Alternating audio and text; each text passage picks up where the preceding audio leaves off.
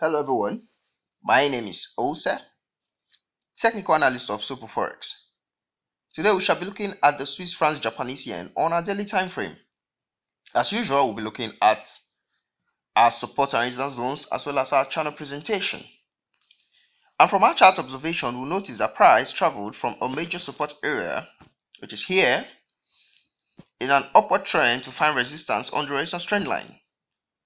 While from the resistance trend line, price traveled down to find support, then went up to find the temporary resistance, then came down to find a temporary support. From this point, we had a double bottom formation that sent the price up to find another resistance on our resistance trend line.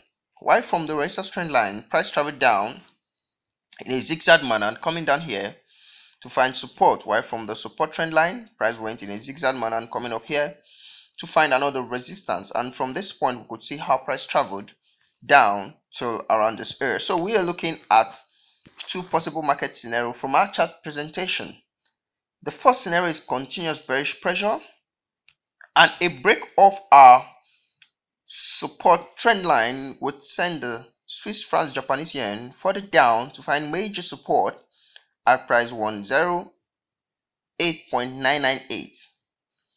While continuous bullish pressure and a rejection of the support trend line and inability to break would send the pair further up to find major resistance at price 113.298. Like I said before, we are looking at two possible market scenarios. The first scenario is continuous bearish pressure